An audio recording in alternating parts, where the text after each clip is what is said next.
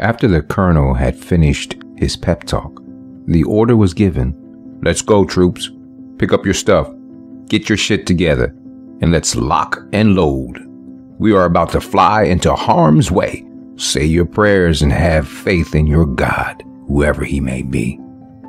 Knot after knot was forming in Sailor's stomach, and his thought to himself, "Doesn't this man have anything good or nice to say? What about something encouraging?" But then, why would he? The colonel was over 6 feet tall and a Marine lieutenant colonel whose mind and desire probably wanted to be a soldier in the ancient Roman army or a medieval knight in shining armor. Perhaps he had aspirations of becoming a modern-day war hero.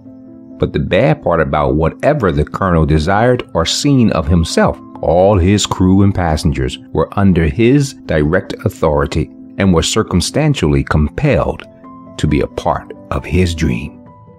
Imagine the sound of a very old car engine hesitating to stay on.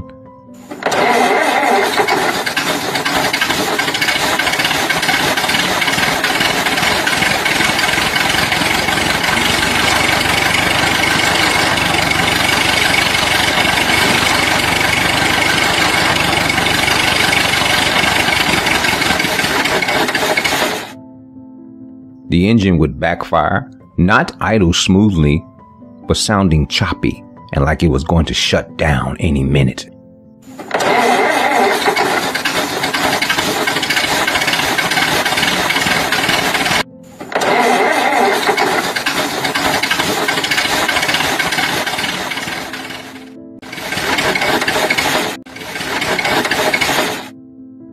That's what both helicopter engines sounded like to Sailor. He was not sure. Maybe that's what the performance of those old Vietnam, Korea conflict equipment sounded like. Back in 1983, the armed forces did not have the greatest technology or fighting equipment as it does today. Maybe Sailor was not used to the sound of old stuff, and he nursed and embraced his fear to a level of reality in his own mind. He was in a morbid state of mind, soaring in the heavens as a thick blanket of dark, menacing clouds shrouded the land and sea.